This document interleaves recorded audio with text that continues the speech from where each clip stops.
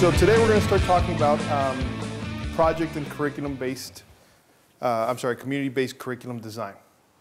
And I want to start off by talking about Daniel Pink. Anyone know who Daniel Pink is?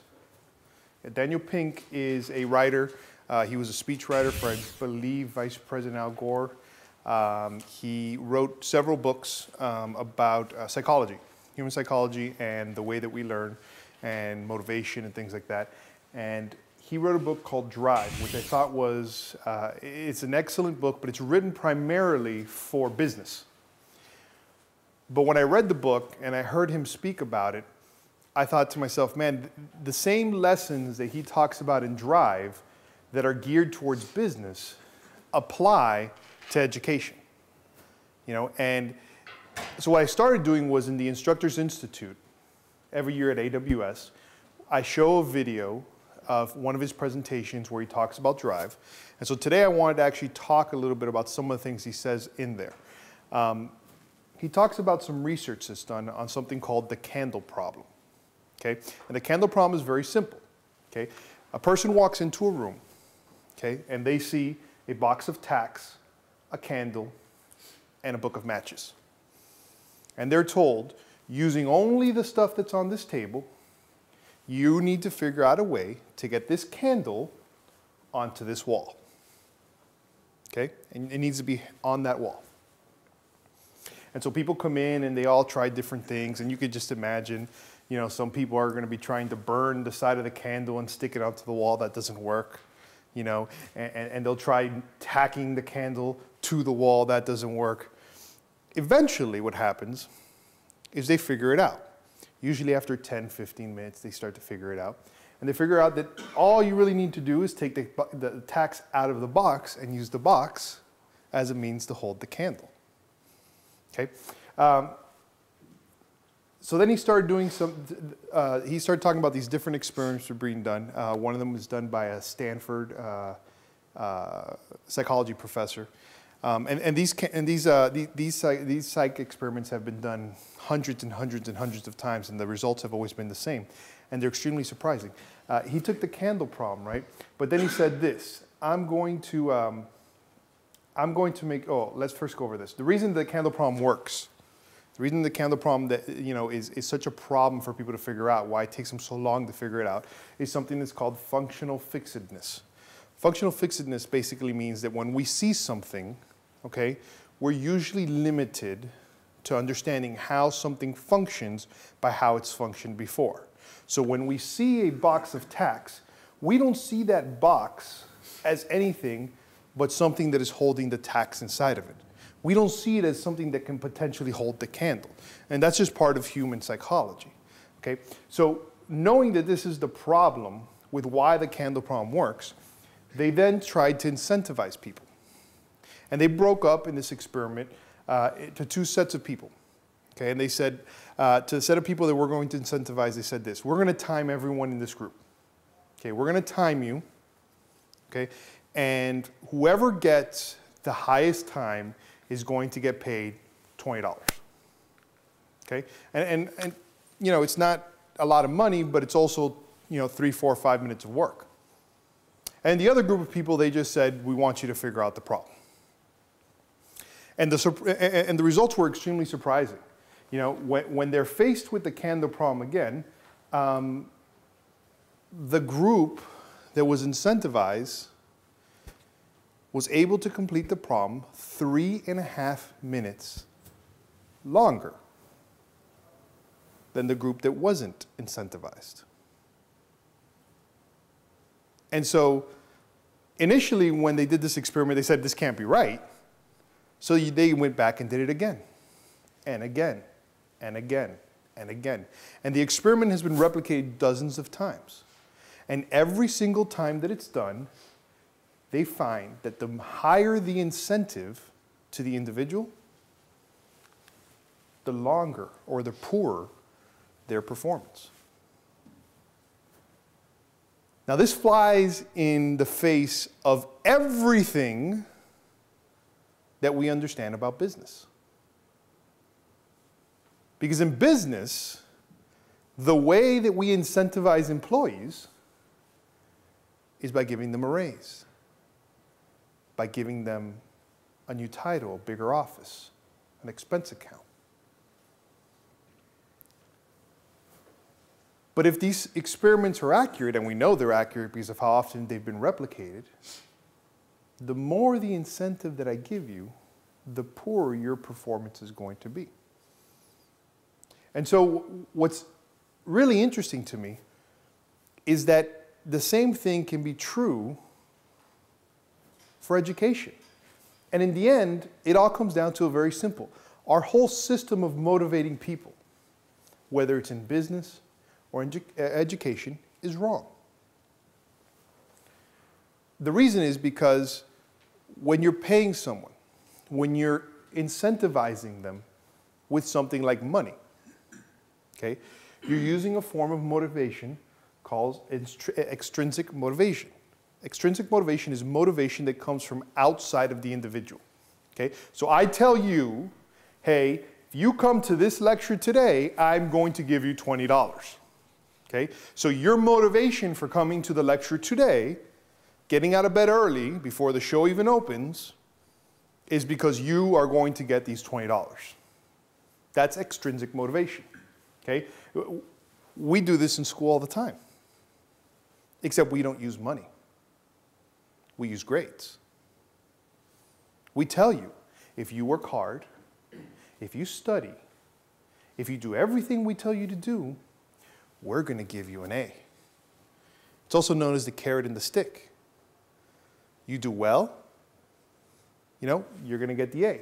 You're on a donkey. How do you motivate the donkey? Well, you can motivate him either by dangling a carrot in front of him and getting him to walk trying to get to that carrot, or you can hit him with a stick. Very much like a student. Because if you think about it, to a student, grades are the same type of motivation that a bonus is to an employee. The problem with extrinsic motivation is that it relies solely on positive and negative feedback. Now let's make a connection here between something that we talked about yesterday and something we're talking about now. Positive and negative feedback work in education. Why? Because our system is based on behaviorism. The modern system of education is based on behaviorist theory, that a person's behavior only changes as they receive positive and negative feedback and become conditioned until a physical behavioral, permanent behavioral change occurs. You know? And the way we do this in education is through things like grades and a diploma. When I talked about the MIT Open Courseware yesterday, does anyone remember exactly how I phrased it? Because I always phrase it in a very particular way. I said, you can get an MIT education, anyone can get an MIT education for free. But what's the one thing you don't get? The diploma. Because that becomes the extrinsic motivation once you get past the high school level. Really, it's all about that piece of paper, that external validation. Okay? And so the idea here is that we can, and if you think about the way that we quote unquote incentivize students, is that we will often, because we're limited in the way that we can have negative feedback. I mean, I don't know about your school districts, but I'm pretty sure that they're not going to allow me to electrocute students. You're going to have to use the idea of the repetition of a grade or extra work or detention as a form of creating a negative feedback. And so what happens is that those same negative motivational tools that you're using, that negative feedback, it just creates a cycle in which the negative feedback, instead of improving the behavior, instead of changing the behavior, is going to only further drive the student towards that negative behavior. And so this is what Daniel Pink says in one of the presentations I watched. He said, what worries me is that too many organizations are making their decisions, their policies about talent and people based on assumptions. And that is the key there.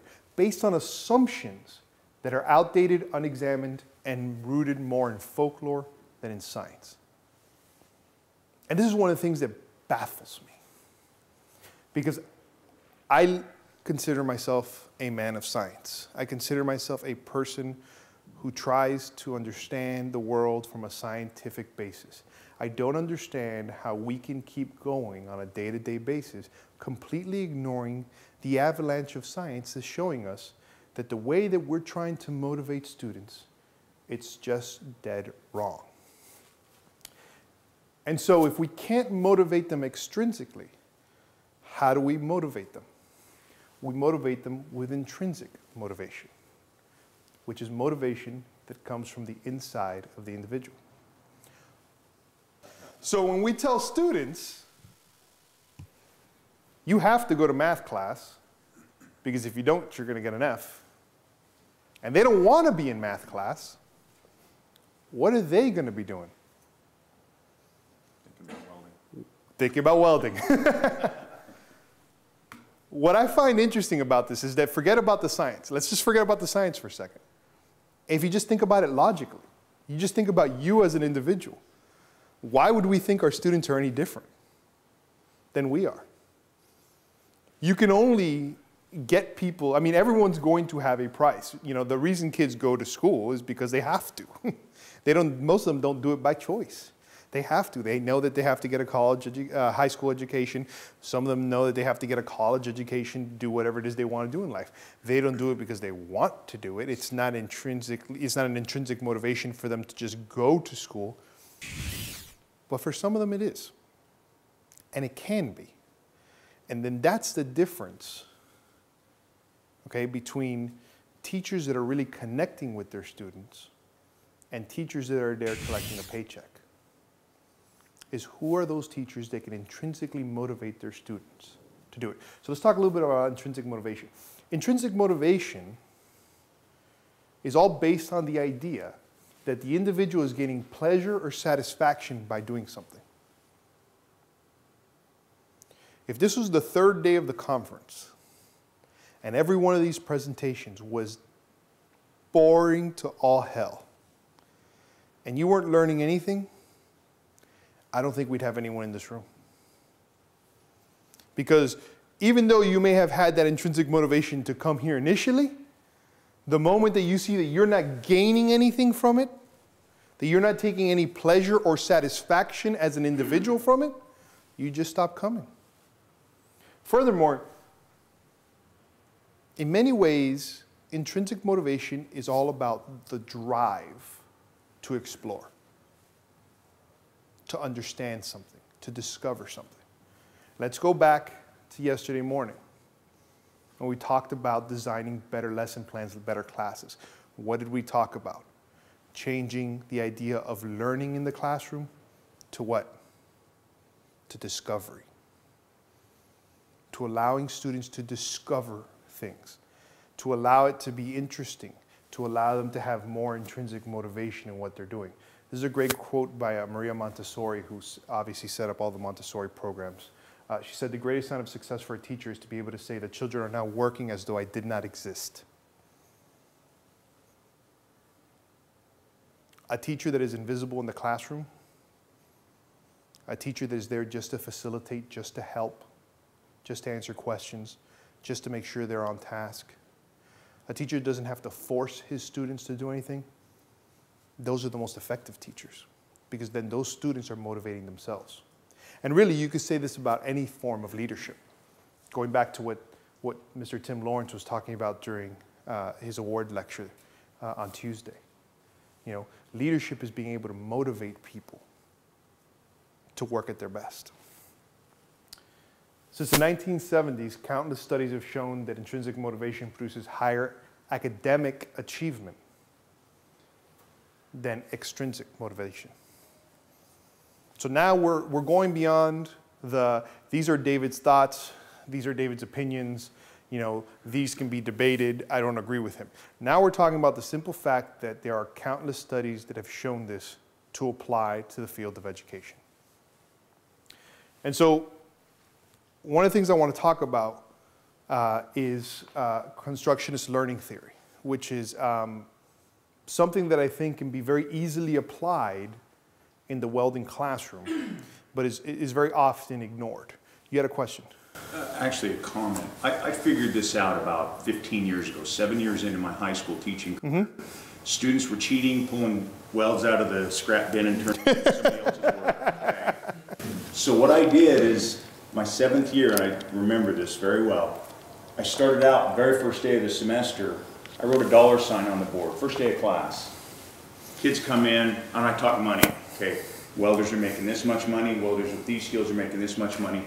And I turned it into, you know, how good do you want to be? If you want to be good enough, you're looking at some big dollars. And that's how I started every new class from then on. And the cheating went down. I had to do very little in the way of herding kids. You always get the one that, you know, was forced to be by a counselor. Absolutely. But it was huge. Absolutely.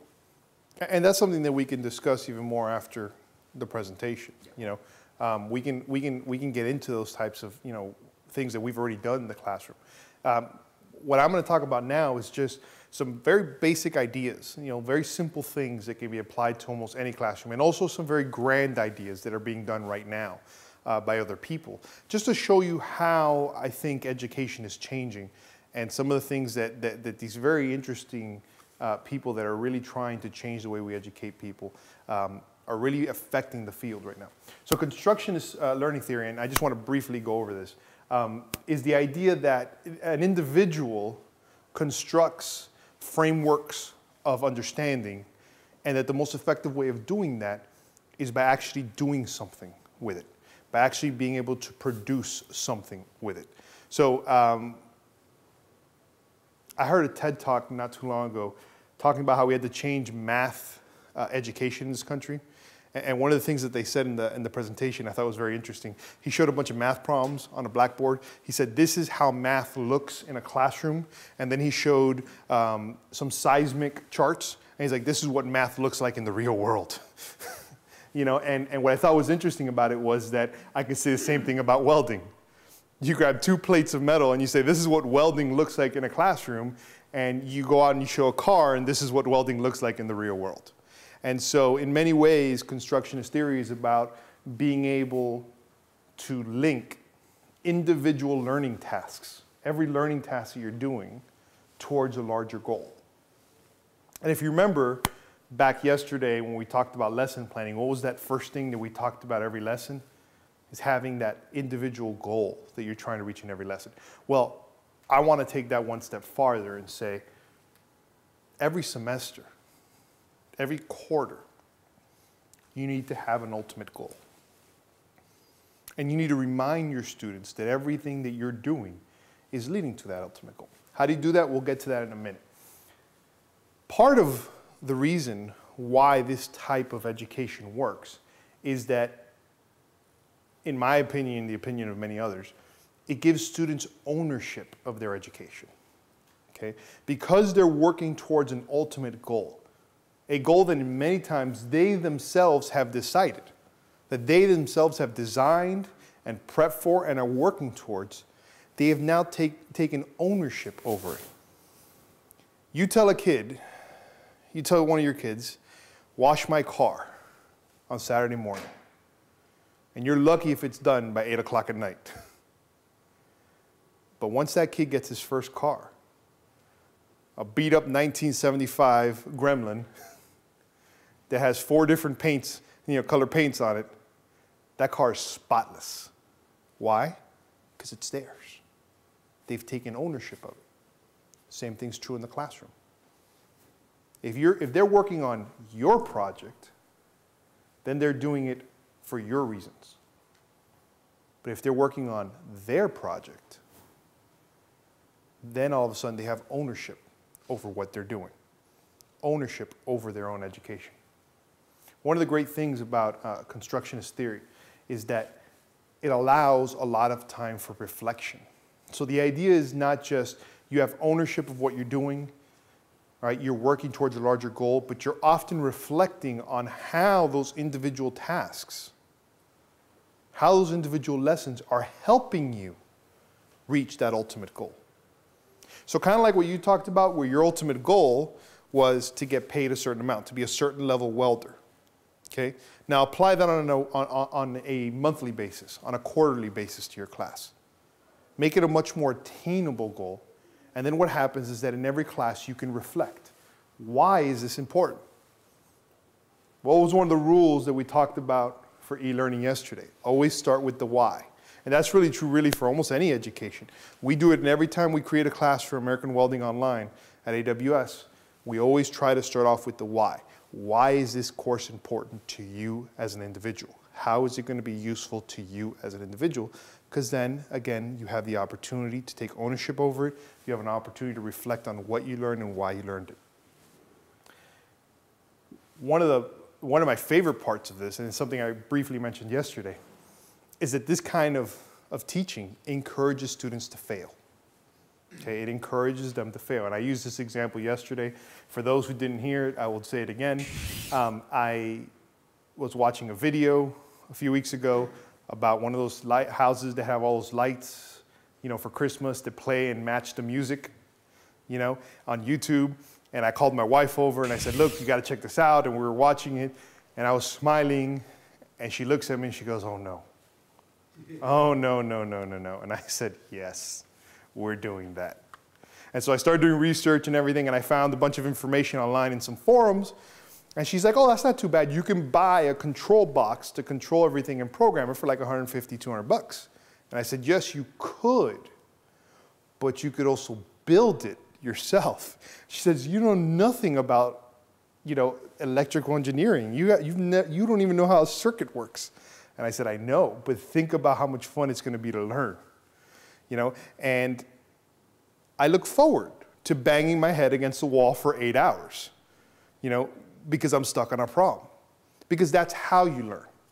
I recognize that that's how individuals learn. Think about any task that you have learned over the last, I don't know, 6 months, a year.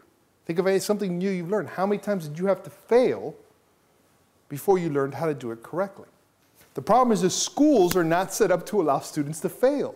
If a student fails in school, what happens? They get an F. They get that negative reinforcement. And then what happens with that negative reinforcement? They have to repeat the course. They have to repeat the year. They can't graduate. And then there are real tangible, you know, disincentives to failure. When really, in the end,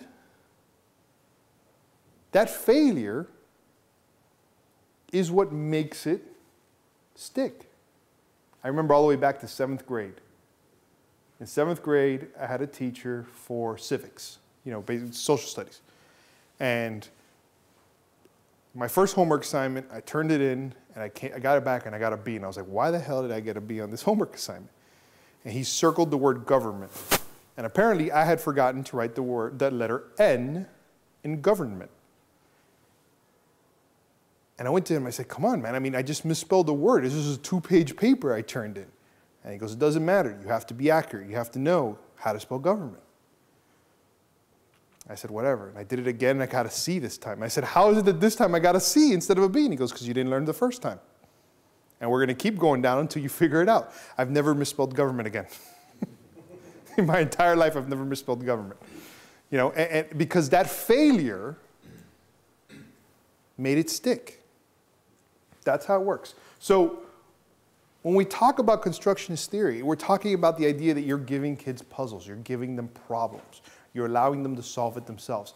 And anytime, any organization, whether you're talking about a welding shop or NASA, they only advance, they only get better because of the fact that they are not afraid to fail.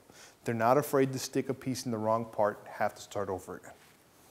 So part of what I'm talking about, and part of the reason why this is connected directly to project and curriculum-based educational design is because one of the things that we're trying to do, and me and several other people in this country are having projects and success all around the place, is redefining the classroom. What was the one thing I asked you not to forget out of this whole week of presentation? Somebody please tell me you remember what it was. One thing, yeah. Anyone can learn anything at any time. In the world we live in today, anyone can learn anything at any time. So when we're talking about redefining the classroom, we've always seen the classroom as this. Right? And this grew out of a need to grow as cities. As we became less of an agricultural country and more of a manufacturing country, during the Industrial Revolution, we were packing more and more people into cities. And all these people that were in cities needed somewhere to educate their children. And the reason we wanted to educate these children was to produce better workers, okay, for those manufacturing jobs. And so school, in many ways, is set up like an industry, like a manufacturing line. It's set up like industry. You pack them in, you go through, everyone's on the same level, everyone learns the same thing, and you just, every year, you just turn them out, just like cars, right? And really what we're looking at here when we talk about community-based, educational design, curriculum design, is that we want to redefine the classroom and open it up and say, you know what? The classroom doesn't have to have four walls around it. The classroom is everything around us. There's an opportunity to learn out there in the world that we don't have sitting in a classroom. So what do we mean? Well, let's look at some of these project-based designs that other people are doing. I'm going to give you two examples and show you what they're doing on a grand scale. And then we're going to talk about how you can do this on a much smaller scale. Anytime you go to shop class, I always thought this was funny. They always ask you to build a birdhouse. That's always like the shop project. What does any individual ever have to do with a birdhouse? Most of these birdhouses get thrown away the moment those kids walk out. And so this is what I call poor implementation of a project-based design curriculum. The intentions are good.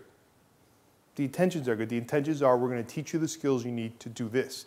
The problem is that end goal, no one wants to do it. So how are those kids going to be motivated to doing it? So I want to talk about something called Project H Design. Okay, if you guys have never heard of Project H Design, they're doing some fascinating stuff. I thoroughly encourage you to take a look at their website and what they're doing. And Project H Design is two people. And these two individuals moved to this small town in North Carolina, a very, very rural, very poor town. And they decided that they're going to reopen the shop class there, but they're going to do it a little differently. And so in the shop class, they teach the students woodworking, they teach them welding, they teach them all the different skills they need. They teach them design skills, okay? And basically what they do from the very beginning is that it's a year-round project. It's a year-round program. And what happens is that during the school year, they first design, then they build a project. They design a project, they learn the skill sets they need, and then during the summer, all those kids get part-time jobs with the school to build those projects, okay? And what they're doing is that they've been building this whole last year, which was the first year they're building a farmer's market for the community. They worked with the local government, and they said, hey, we want to build an outdoor farmer's market with only students. Okay, and we want to build it here. We're going to make it open to the public. We want to give this to the community as a way to improve the community. And the local community said, look, we're going to donate this piece of land right outside of one of our parks. This is government property, and you can build it there. So the students designed this. The students learned the skill sets to do it, and they started to build this farmer's market. On October 1st, the farmer's market was complete. They had a grand unveiling, and it started to become a functional space for the people using it, for the community. And now there is an outdoor farmer's market in that area. And part of what they're doing is called integrated curriculum. Because in order to build something like that, you need to know more than just welding. You need to know more than just how to nail a piece of board, to another piece of wood. You need to understand math. You need to understand, physics. You need to understand design. And so what they were able to do is they were able to work with the school system to ensure that these kids are learning these different skills and that they're getting these skills in the classroom and that they're getting credit for it. I want to mention another foundation called the Sweetwater Foundation. What the Sweetwater Foundation does, and they don't work directly for a school, what they do is that they build aquaponics centers in communities. Okay? And these aquaponics centers are built and run by the people in the community in order to grow organic food that then becomes available to the community, especially in areas where you cannot get organic food, or organic food is very difficult or very expensive to get. And so the idea is we're going to use the community to help build this and run this, and we're going to teach a variety of things: biology, agricultural skills. We're teaching people building skills, how to build things, and eventually, you're talking about everything here. You're talking about animal husbandry as you're dealing with the fish farms in there. And the community, after they build all these greenhouses, and they work a lot with schools and kids and families that come in here and work with them and learn these skills, then partake in the harvesting of everything. They partake in every aspect of this. And so what happens is that you're taking the classroom outside of the book. You're saying, we're teaching you these skill sets. You're learning all these things, but it's not really learning in the way that you had to always learn. Imagine if I told you today, you can learn everything you needed to learn in school, but in a practical way, by actually doing it. Instead of learning biology in a classroom, you're actually learning biology by doing it. You're actually learning biology by understanding all these different aspects that go into this project. This is a class project, a welding class project that a welding school did. They worked with the the local community, and they said, we want the end goal for our welding class to be sculptures that we develop for parks as a way to beautify the community, as a way to make the community nicer, areas nicer. I mentioned this yesterday slightly, but it doesn't just need to be something like a sculpture. It doesn't need to be something as grand as an aquaponics plant, even though that's what we're precisely right now trying to do in Miami, is to design that same aquaponics system at a high school with the welding program. And have the welding program responsible for building everything in there. And then we have those same students learning other skills. So right now we're working with the Miami-Dade school system to try to get them to give the students credits for other courses, maths and sciences, for participating in this project over a long-term period of time, over a 2-year period of time, but also by teaching them the skills necessary to weld everything together and maintain it.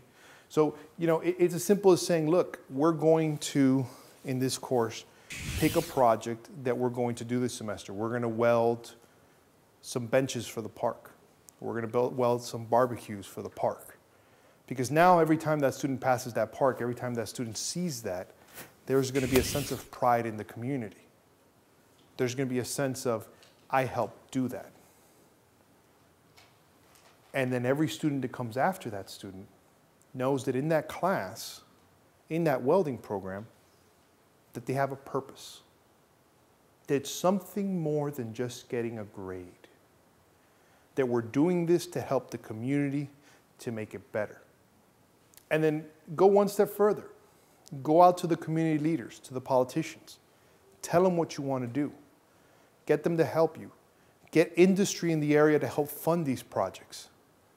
Because what happens is that the moment you start doing this for something other than yourselves, other than your school, as soon as you start involving the community, you're going to start seeing that people are going to be more than willing to come out and support what you're doing.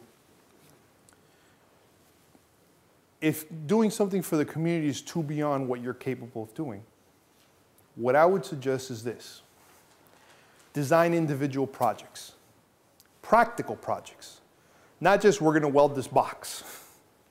Give them a practical project as an end goal. Bring it in the first day of class and say, by the end of this semester, you guys are going to each weld one of these, a barbecue. That's going to be yours. You're going to take it home. That's going to be your final project. So our goal this semester is going to be to get the skill sets we need to do this final project. You know, go do something else. You know, how many people in their schools also have an auto body shop or an auto program connected to the school? Work with the auto program to do some welding for them. Why not? It's there. Now all of a sudden you're teaching welding in a practical application. You're showing them how they could use this welding.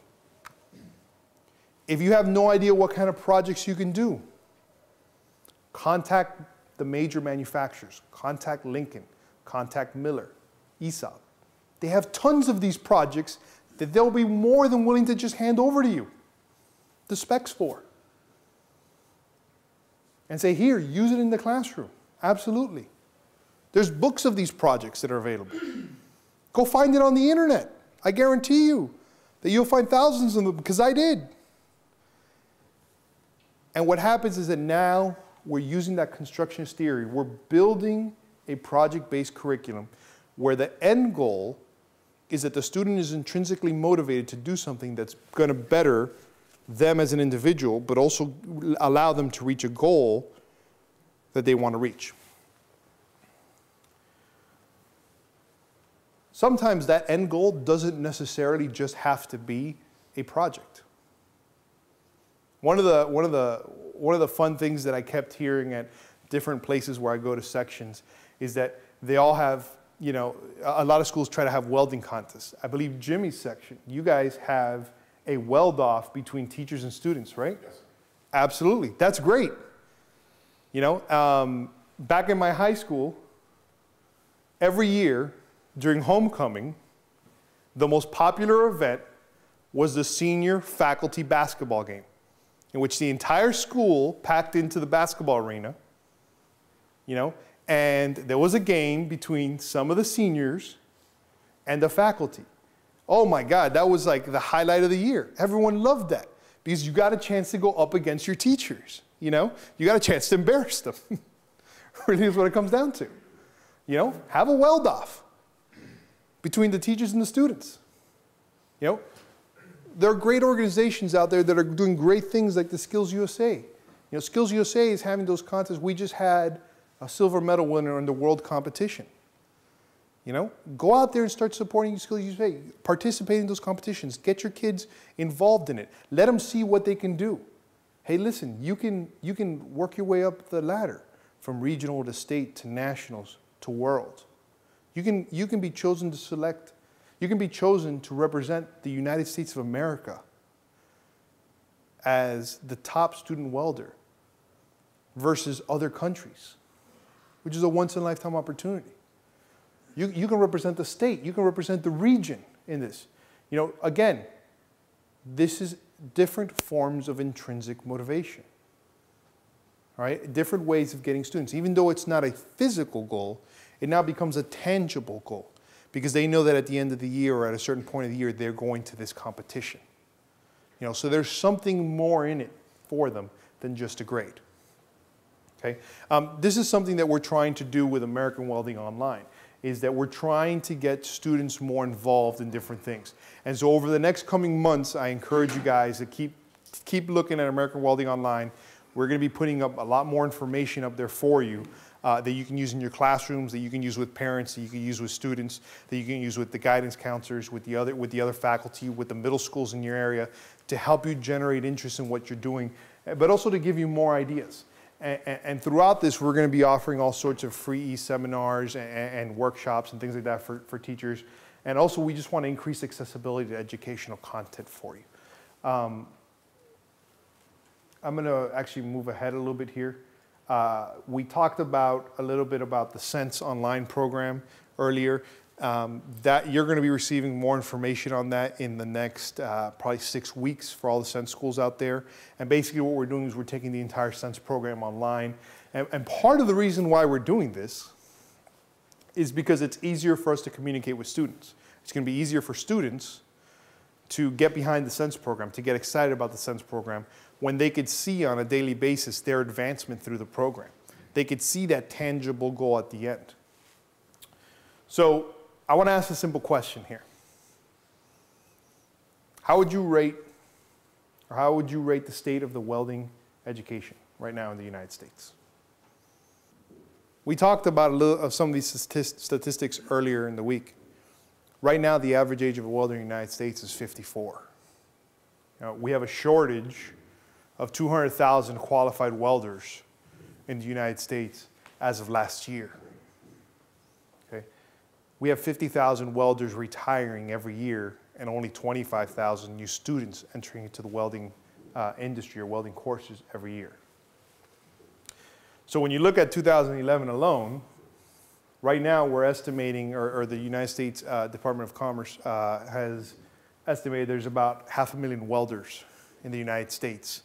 If 50,000 of them retire this year and we only get 25,000 new workers to replace them, what's going to happen is we're going to have a net loss of 25,000 skilled welders in the US in this year alone. Now, multiply that out to 2015 to 2020, and what you see is that over a 10-year period, you're going to lose 50% of the workforce. So I would not rate the state of welding in the United States as being very healthy right now, especially welding education. Because the truth of the matter is that more and more of what we do, as we talked yesterday about the Bay Bridge, is being outsourced to other countries. And so when you look at the state of what we're doing, I want to ask you a simple question. What are you doing right now to promote your welding programs? Because ultimately, this is a problem that affects all of us. It doesn't just affect him or him or him. It affects everyone in the industry. And so we all have to get involved. And so what I'm going to leave you with in these last few minutes that I have is some of the things that you can do to help promote your program. And also, more importantly, I think, is to build interest in it. Because the idea is not to just get kids to sign up. You know, if you want kids to sign up for your class, just have a pretty girl in a bikini, you know, outside handing out flyers. The idea is to get them interested enough to graduate your program, to become welders. All right, and so this is the triangle of sales. All right, so this is basic selling theory. You know, anytime you're trying to get someone to buy something, it's a 4-step approach. Okay, first you have to build awareness. You have to let them know, hey, this is available to you. Then you have to build their interest, which shouldn't be too hard. Again, you get to cut metal with fire. That should be enough to get anyone interested in this. I will let you do things and play with arcs that are as hot as the sun. That's enough to get anyone interested in it. But the hard jump becomes when you're trying to go from interest to desire. How do you make people who are interested in something actually sign up? That's the hardest part. Ask any car salesman. Because the commercials promote the awareness. When you get in there, the car salesman is telling you, hey, look at all these features, look at all these things you can get, look at how nice it is, look at how good you look in that car. But it's a big jump to go from, hey, I'm interested, to actually, I want it. But it's an even bigger jump to go from I want it to I'm actually going to do it. You know, this is what I like to say. I use this term all the time with our developers at AWS with the team. I tell them that's a good problem to have. If I had to choose a problem between having people that are not interested and having too much interest and not enough funding, I'd rather have that. And I got to tell you that I think you're in the minority in that. as I travel around the U.S., I get a lot of, we have the funding to do it, but we don't have, but we don't have the students who want to do it. But in that case, where you have the funding, or where you don't have the funding, you don't have the money, you got to go straight to the school district. You got to plead your case. I'm at college, I get state money, they're whacking the Yes, and that's something that's affecting everybody, in every program. And that's not just welding, that's every program. And that's something that Dr. Chin talked about in his speech yesterday, or day before yesterday, is when he's talking about the fact that, the lack of funding for state colleges and universities is really making it difficult to continue programs at that level. We have a similar issue in South Florida. I'm going to tell you in a second how we're trying to get around that, how we're trying to work with that. I don't mean to sidetrack you, but No. I agree, and I understand that problem because we have it down in South Florida with some of our schools. So one of the things that I propose that you need to do is that you need to start building partnerships between the school, the community, and the industry. Because before we became such an industrialized nation, the school in many ways was a center point of the community. It was usually a building that was used for many things, outside of just educating kids during the day. And over time we've lost that. And so we need to start reforming the school as a center point in the community. We need to go out and form a partnership, communicate, go out and tell the students what your program's about, what it is they can learn in your program, what are the opportunities for them. And I know most of you probably already do this, but you need to take it a step further. Meet with the parents. Every school has a parents' night. You need to hound whoever runs that to let you speak for 5 minutes. You need a presentation? Let me know and I'll send you one. Okay? Meet with the guidance counselors. This is the reason why we have a guidance counselor program the first day of the education program. The guidance counselors are one of the biggest problems that we have in this industry. Why? There's a misconception that welding is a dirty job. It's a job that no one wants to do. It's a job that's dangerous. That it's only for lower class people. And the truth of the matter is that welding is no longer that in many ways. And that there's a lot of opportunities for growth in there. People always think that a welder, once you become a welder, you're always going to be a welder. People don't think about the fact that welders can become inspectors and engineers and quality control people. They can become supervisors and managers of plants. And there's a lot of opportunities out there for individuals to grow beyond just being under a hood your entire career. Meet with the industry. A lot of schools are now starting to partner up with industry in their area to get scrap metal.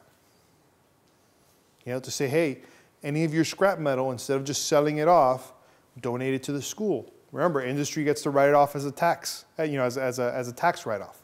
So they get a benefit for it also. Give a call to anyone in your area. If Miller or Lincoln, or ESOB has a manufacturing plant in your area or a major distributor in your area, give them a call. See what they can help you out with. Because everything they give you ultimately benefits them in the end as a tax write-off anyway. And so this is the idea of partnering everyone together. And then here's the key. If you can show them that everything you're doing is towards this project that's going to benefit the community in the long run, and there's a way where they can get free press by donating to you in the local papers, that's just even a further incentive for them to join into that triangle. Okay? Because now they're involved in betterment of the community. And so now you have that triangle formed where industry, school, and parents, everyone's working towards a common goal that goes beyond just basic education of students. I always like to show this chart because this is what it's about. You need to look at what you want as an instructor, what students are interested in, and that area where they overlap, that's the key. That's where you have to attack. That's what you have to focus on. And welding is an easy thing to sell. I mean, there's so much excitement in welding. The idea that you can weld underwater, the idea that we can weld in outer space, okay, the idea that right now, in the middle of a major economic crisis, we have 200,000 open welding jobs in the United States. You know, I find this fascinating, these statistics. 81% of manufacturers say they can't find skilled workers. 81% of manufacturers say they cannot find skilled workers in the United States. I go to a parent-teacher meeting or one of those things in a school, and I tell them, yes, absolutely, you can spend $80,000 to get your kid a degree in English literature from a college that's going to qualify them to basically teach English literature. Saying this as someone who has a degree in English literature. But you have a major opportunity here to prepare your students, your sons, your daughters, for jobs that are in demand in this country, where the demand's only going to grow. 60% of manufacturers say that they reject half of all applicants as being unqualified. This is the stat that I keep that always gets the best reaction. You want it, obviously, any of my presentations that you want, just let me know and I'll send it out to you. But I love showing this slide, and I've gotten great reaction from people when I show this. The average wage for an entry-level welder in the United States is $16 an hour. Okay, this is $16 an hour as entry level. We're not even talking now 2-year technical degree. All right?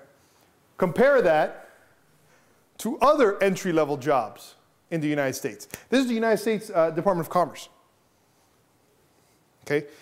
They're getting paid more than medical assistants, more than customer service reps, more than accounting clerks. This is a job that you can already enter making more than some of your teachers that taught you how to weld in the first place. I encourage you guys, if you haven't yet, to go to the AWS website, go to the foundation site, take a look at some of the materials I passed out now. You can go on there and you can request all sorts of things that they'll send you. You know, we even have an Iron Man comic book, you know, that we geared towards younger kids. You laugh, but to my daughter's school, I took them a whole box. And I passed it out, and all the kids were like, oh, a free comic book, great. And they're going to read it. And guess what? They're going to learn about welding. They're ultimately doing what I need them to do anyway, in a very indirect way. You know, take a look at the Jobs in Welding website if you haven't yet. Show it to parents. Let them see how many jobs in their area are waiting for them around the U.S. The opportunity that these kids are going to have to travel, to go to different places, to weld, and get paid really well to do so. You know, go to the Careers in Welding website. There's a wealth of information there. As I mentioned, you can order all sorts of collateral from AWS. They'll send it out to you for free, however much you need. One of the great ideas that actually came out of Jimmy's section also that I heard, that I've been telling other section, is that they do a welding day, I think. Was that your section? Oh, so it must have been another section that gave me this idea. They do a welding day. They say, hey, you have anything at home you need welded, our welding instructors are going to be out there. They'll weld it for you for free. As long as it takes less than an hour to do, we'll weld it for you for free. And they got all the welding instructors. They get some people from the industry out there. They make it like a little fair. You know? And what happens is that all of a sudden you have a booth there. You're giving out all the collateral. You're letting the parents know, hey, these are things that you could do. You have a booth where the kids can come out and play with the welding. You know, with a welder. You can actually teach them welding. You know, you set them with an oxy-fuel torch. You teach them some basic oxy-fuel there. You let them weld a little. You know, if you can get AWS, you know, or maybe one of the local manufacturers or distributors to get out there with a VR machine, you can set up a VR machine out there. You know, and the idea is you're creating awareness, which is the first step. And through that awareness, you start to create desire to actually be in the program. You know, one of the things I strongly suggest is that if right now you do not have a student chapter of AWS in your area, set up a student chapter of AWS in your area. Okay? Because those students, again, it's that greater connection, that idea that there's always growth, there's always opportunity, that you're not going to only be under a hood for the rest of your career. That there's a lot of things in welding you can grow and do. You know, and so there's a great many things that you could do as individuals to grow interest in your welding program, right? Not just in the way we design it, right, but in the way that we actually go out and talk to the community, to the industry, to the parents, to the students about it. Thank you, guys.